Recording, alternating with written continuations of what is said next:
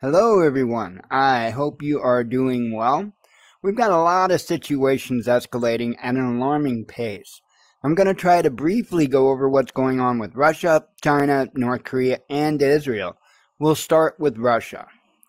After the strikes in Sevastopol and the loss of Russian civilians in Crimea and Dagestan, Ukraine also hit the valuable NIP-16 Space Monitoring and Communication Center near the city of Yevpatoria on the Black Sea coast. It is a Soviet facility that was placed under the command of the Russian Aerospace Defense Forces for nuclear early warning and command operations after Russia's unification with Crimea. As can be seen, Kiev is now systematically hitting Russian targets of strategic importance. Moscow can no longer fail to take action. The NIP-16 facility includes two sites located 10 kilometers apart, the receiving station at Site 1 near the village of Vitino, and a transmitting station at Site 2 near the village of Yutuno. Like all other Soviet ground stations, NIP-16 was staffed with Soviet Army officers. The military unit had the official designation of VCH 34346.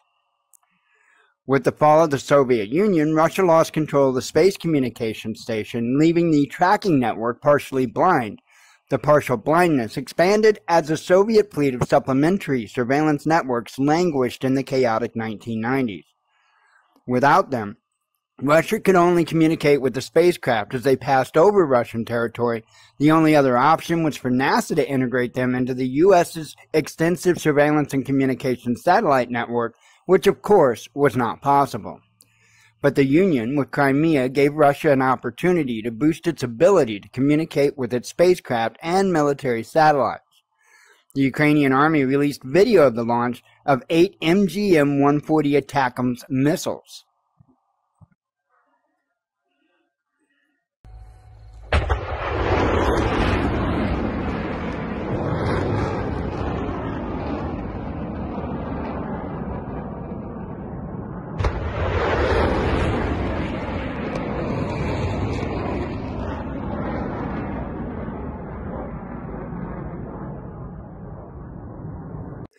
Next up, we'll discuss the escalating situation with China and remarks made by Scott Ritter at a recent emergency press conference. A warning to Southeast Asian nations, and especially the Philippines, that the U.S. is looking for the next Ukraine close to its soil, said Scott Ritter, the U.S. military expert and retired U.S. Marine Corps intelligence officer. This time, the U.S. is wanting for a long time to use states like Taiwan or the Philippines, is aiming for a conflict with China by proxies, in exactly the same way they are conducting a Ukraine war, effectively hitting the Russians. The American former U.S. Armed Forces officer was blunt on the issue. The United States is incapable of fighting a sustained conflict against a peer-level force. The United States cannot fight and engage China and win. We will not beat the Chinese. We cannot beat the Chinese, and we know this, and yet we're using the Philippines to create the conditions of potential conflict with the Chinese. Please understand that for the Filipino people, this is a recipe for disaster. You think America is your friend. So too did the Ukrainian people, and they are dying by the hundreds of thousands. Friends don't let friends die in those quantities.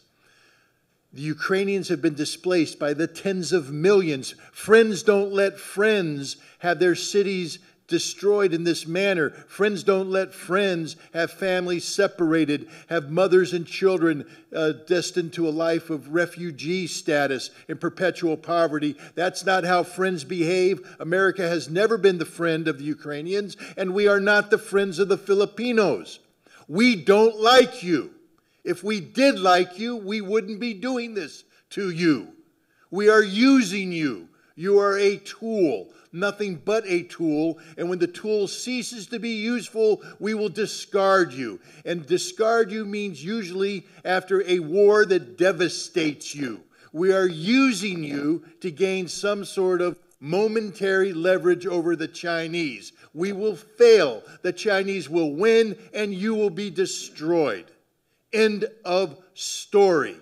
It's high time the Filipino people pressure their government to start sitting down and engaging the Chinese government responsibly. China is not your enemy. China is your neighbor. China is your friend.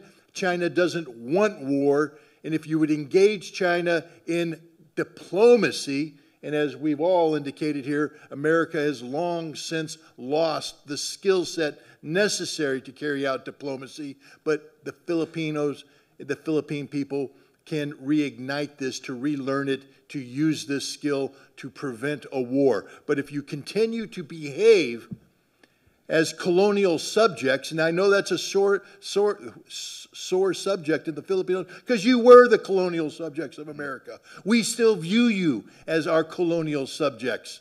We don't like you. We don't care about you. We just want to use you. Grow up.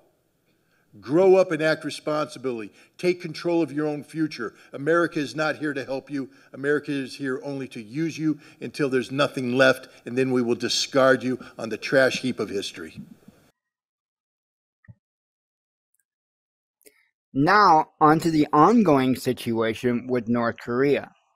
Satellite images reveal that North Korea has begun construction of a wall at various points near its border with South Korea. The leaked footage, analyzed by BBC Verify, shows that an area within the demilitarized zone has been cleared, which could be a breach of the agreement between North and South Korea.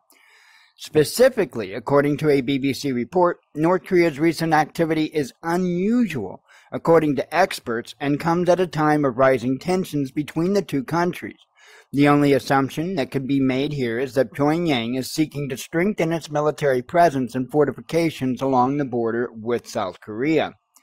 It is noted that the DMZ is a 4-kilometer wide dead zone between North and South Korea, which are still at war, having never signed a peace treaty. The DMZ is split in two, with each side controlled by the respective nations. BBC Verify analyzed high-resolution satellite images of a 7-kilometer stretch of the border to see what changes North Korea is making in the area. These images appear to show at least 3 sections where barriers have been erected near the DMZ, covering a total of about 1 kilometer near the eastern edge of the border. It is possible that further barriers have been built in other parts of the border. The exact start date of the construction is unclear due to a lack of previous high-resolution images of the area. However, these structures were not visible in an image taken in November 2023. The latest satellite images of the eastern edge of the border shows what appears to be a newly created access road. To draw the exact northern limit of the DMZ on the map above, we adopted the BBC's border mapping survey. This is due to the fact that there are slight variations in available border maps. However, all versions identified show land clearing taking place with the DMZ. An official of South Korea's Army General Staff said in a recent news conference that the military has detected ongoing activity related to the reinforcing tactical roads, laying mines, and clearing debris. The clearing of the land could be for both military and non-military aspects, says Professor Kil-Ju Ban, a professor of the international security at Korea University. It allows for the easy creation of observatories, he says, for North Korea to monitor military activities in South Korea and to detect defectors attempting to cross the border into South Korea. We need to keep a close eye on this situation. I'll let you know if there's anything that pops up in the future. Lastly, we will discuss the latest from Israel. The developments in the Middle East seem to be stormy, with the situation worsening day by day. Things are on a tightrope as Israel and Hezbollah are locked in a protracted conflict, with Israel talking of an imminent invasion of Lebanon in the coming days if Nasrallah is not removed. Against the background of the developments, Israel's Defense Minister Yoav Gallant has made an emergency trip to the U.S. in order to meet with top officials of the Biden administration to discuss the developments on the twin fronts in Gaza and Lebanon. In particular, Gallant, accompanied by the Deputy Chief of Staff of the Israeli Armed Forces, will meet with Lloyd Austin, Minister of Defense, Antony Blinken, Minister of Foreign Affairs, as well as Joe Biden's Special Envoy, Amos Hochstein, born in Israel, who recently visited Israel but also Lebanon, as we mentioned in a related article recently. The meeting is expected to take place in a tense atmosphere as Israel brings back to the force for the issue of reduced arms shipments from the U.S., an issue that has caused discomfort in the U.S., describing it as complicated. Gallant delivers Netanyahu's ultimatums, which are as follows, according to the Israeli website N12 or N12.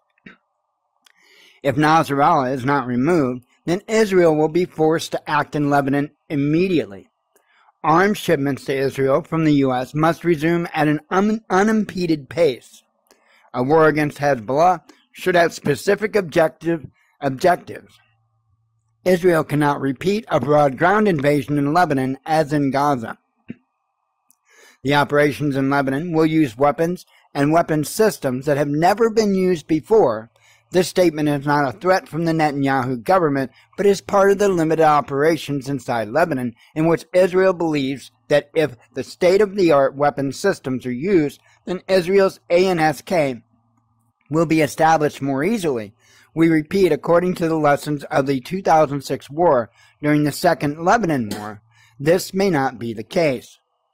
Israel lends legitimacy to such an operation, legitimacy which, according to Netanyahu, will be ensured through diplomatic campaign organized by the U.S. Again, the U.S. cannot guarantee this with countries such as Russia and China to be on the other side and fighting for the opposite, not to mention the recent arrest warrants for Netanyahu and Hamas by the International Criminal Court in The Hague. The aforementioned diplomatic coalition will also be military, since it will provide an umbrella of anti-ballistic protection over Israel, orchestrated with the country's anti-ballistic shield or the Iron Dome, David Sling, and the Arrow 3. Israel will not under any circumstances accept the Biden administration's cessation of operations in Rafah as a condition for providing aid to Lebanon. No pending the transition to Phase C, which will return the hostages dead or alive and further weaken Hamas. In response, Nasrallah has sent the message of strength and self-sufficiency in the same tone as Iran's statements that Hezbollah can defend itself. We told them, says Nasrallah, thank you, but we are already overwhelmed by the numbers we have, referring to the hordes of fighters willing to send Iraq, Iran, Syria, and Yemen to fight alongside Hezbollah. Additionally, and according to statements to The Guardian by an official of the organization linked to Hezbollah and Iran, who remained anonymous, fighters from the Afghanistan and Pakistan brigades are also said to be fighting in Lebanon. Nevertheless, the U.S. continues to live with the fear that Iran might get involved in a possible war in Lebanon. Hezbollah is more capable in terms of capabilities, number of missiles, etc. than Hamas, and I would say that I see Iran willing to provide more support to Hezbollah, said U.S. Air Force General Charles Q. Brown. The organization, however, on Saturday, in a show of strength both in terms of intelligence and technical capabilities, released a video marking key Israeli military positions along with coordinates. Here is the video from Hezbollah. إذا فرضت الحرب على لبنان فإن المقاومة ستقاتل بلا ضوابط وبلا قواعد وبلا أسقف.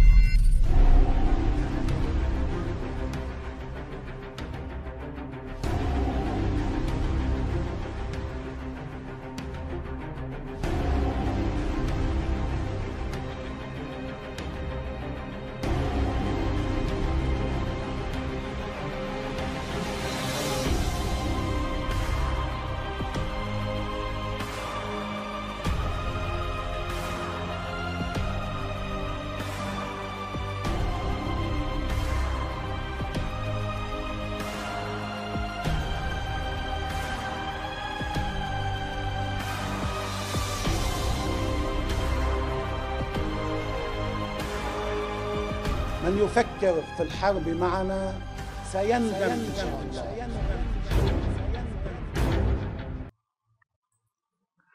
Well, there you have it. That is all for now. I'll continue to monitor these situations and let you know of any substantial changes. I appreciate you watching and hope to see you soon.